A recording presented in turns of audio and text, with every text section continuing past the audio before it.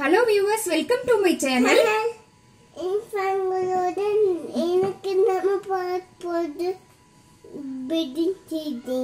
Vegetable rings. Bread வச்சு அருமையா ஒரு ஸ்நாக்ஸ் செய்ய போறோம். குழந்தைகளுக்கு ஆஃப்டர் ஸ்கூல் ரெசிபியா கூட நீங்க இத வெச்சுக்கலாம். இல்லனா ஏதாவது பார்ட்டிஸ்ல கூட இத ட்ரை பண்ணலாம். அதுக்கு தேவையானது நமக்கு தேவையான அளவுக்கு பிரெட் ஸ்லைசஸ். அப்புறம் அந்த பிரெட்டை வந்து கட் பண்றதுக்கு பெரிய ரவுண்ட் ஷேப்ல ஒரு மோல்டோ, குட்டி ரவுண்ட் ஷேப்ல ஏதாவது ஒரு இது எடுத்து வச்சுக்கலாம். அது கூட ஒரு 2 ஸ்பூன் அளவுக்கு டொமேட்டோ சாஸ், 1 ஸ்பூன் அளவுக்கு வெண்ணெய், ஒரு கேப்சிகம், அத பாதி கேப்சிகம் எடுத்து பொடி பொடியா நறுக்கிக்கலாம்.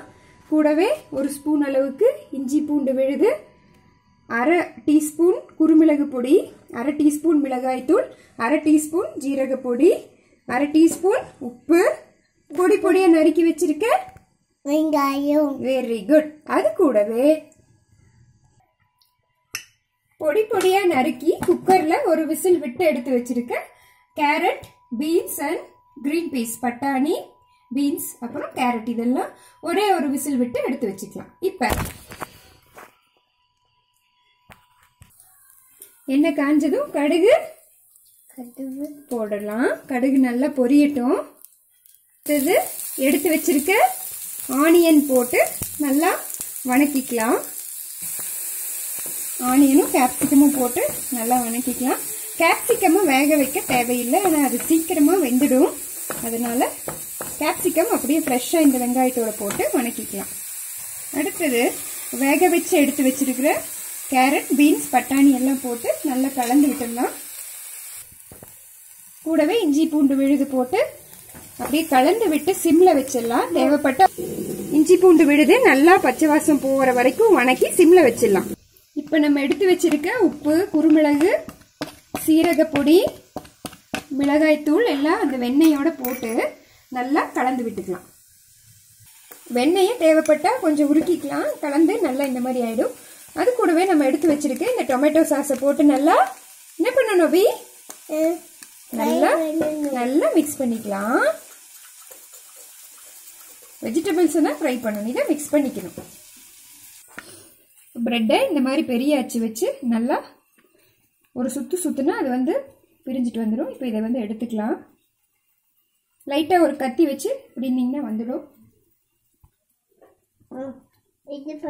ஸோ இப்படி கட் பண்ணி வச்ச அதுல குட்டி மூடி வச்சு இப்படி போட்டோம்னா அழகா ரிங் ஷேப்ல வந்துடும். ஸோ இந்த ரிங்கை ரிமூவ் பண்ணிக்கலாம். ஸோ இதுதான் பேஸ், இது மேலே வைக்கிற டாப். ஸோ இப்போ மிக்ஸ் பண்ணி வச்ச அந்த வெண்ணெய் பேஸ்ட் ரெடியா இருக்கு. அடுத்து கட் பண்ணி வச்ச ரிங்ஸும் அந்த பேஸும் ரெடியா இருக்கு. அடுத்தது நம்ம வேக வச்சு லைட்டா வடச்சட்டியில தாளிச்சு விட்ட அந்த வெஜிடபிள்ஸும் ஸ்டஃபிங்ஸ் ரெடி ஆயிடுச்சு. இப்போ இந்த பேஸ் ஒன்று எடுத்துக்கலாம். இந்த பேஸ்ட்டை வந்து வச்சுட்டு கொஞ்சம் வெஜிடபிள்ஸ் எடுத்து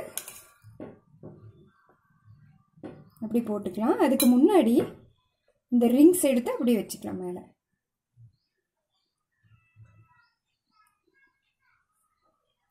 இப்போ இந்த கேவிட்டிக்குள்ள நம்ம வெஜிடபிள்ஸ் ஸ்டஃப் பண்ணலாம்.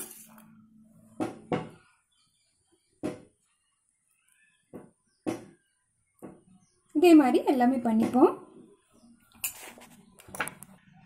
ஸோ அழகா இந்த ஸ்டஃபிங் ரிங்ஸ் வந்து ரெடி ஆயிடுச்சு. இதை தோசைக்கல்ல ஒரு ஸ்பூன் அளவுக்கு நெய் விட்டு அப்படியே எல்லாத்தையும் அங்கே ஷிஃப்ட் பண்ணிப்போம்.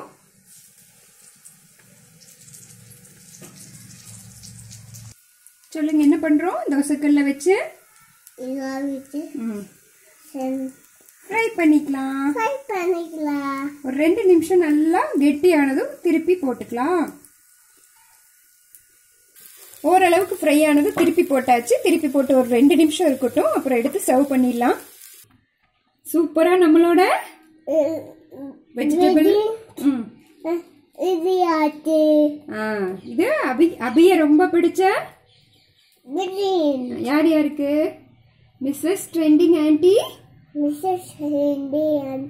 மாயா ஆன்டி, எல்லாருக்கும் டெடிகேட் பண்றோம். என்ஜாய் பண்ணுங்க இந்த ரெசிபியை. Thank you so much.